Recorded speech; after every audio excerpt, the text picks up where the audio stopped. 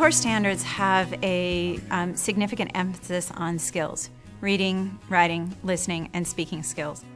The standards are much more content specific, and so it's a shift to a skill basis rather than a knowledge fact basis.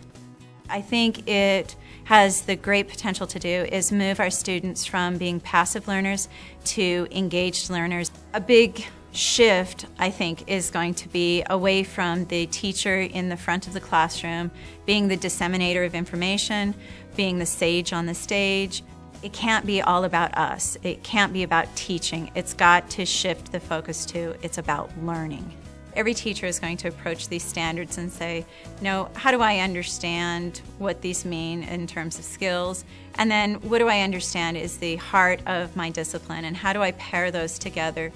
If you can take concepts, historical concepts, for example, and you can tie them to current modern day issues that still exist and show how things are connected, then it brings that picture full circle and it helps to make meaning for those students.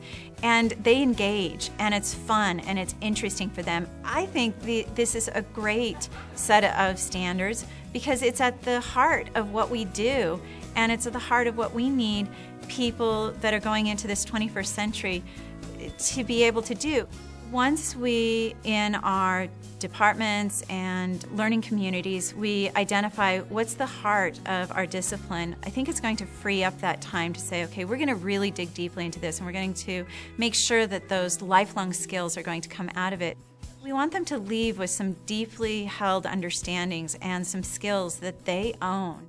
If we can get everybody on board supporting this, I think we can get there and make a significant difference in what our students know and are able to do when they leave our public education system.